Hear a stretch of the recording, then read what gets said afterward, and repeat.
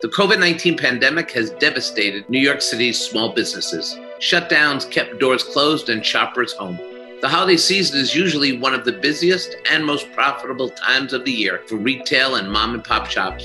But this year, lagging tourism, slow economic progress, and a COVID second wave pose big challenges for small businesses already struggling.